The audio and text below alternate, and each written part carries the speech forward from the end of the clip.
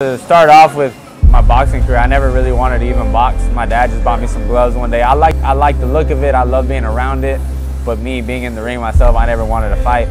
And I asked my dad for a pair of gloves and some trunks one day, and that was my biggest mistake. And he ended up saying, "Okay, I got you the gloves, so now you're fighting."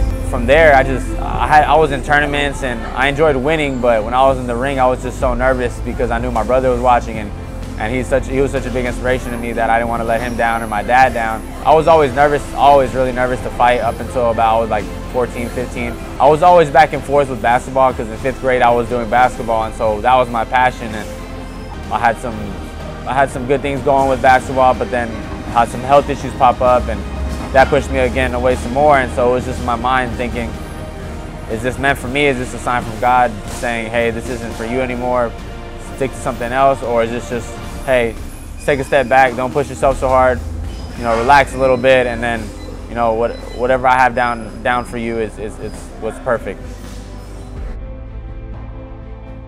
So definitely it was hard for my family to see me away from the sport, but once I came back, my dad was extremely happy.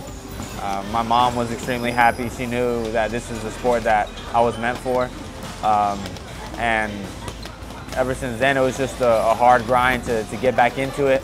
And once I got signed and was blessed to be with Golden Boy Promotions, I had my first fight lined up, and it was just a lot of excitement, a little bit of butterflies, but more of it just from the excitement of going from the amateurs into the pros. And it's just a huge stage, being under the HBO After Dark card and being streamed live internationally, and having all these people behind me, and just stepping out of my comfort zone a little bit, just because it's just a completely different jump from the amateurs, and the feeling was just full of excitement. And then after the knockout, it was great. It was just an adrenaline rush that was going on for about a couple of weeks, and then now it's just back to normal. My name is Rincon, born and raised out of Carrollton, Texas, and you're looking at the future world champion.